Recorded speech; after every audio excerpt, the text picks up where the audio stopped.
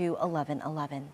And you want to keep that number handy because NOPD officers also need your help locating 2 more people involved in a high school graduation fight. Police say Juanita Agana and JC Agana are wanted for their involvement in a fight at the graduation for George Washington Carver High School that happened on May 20th.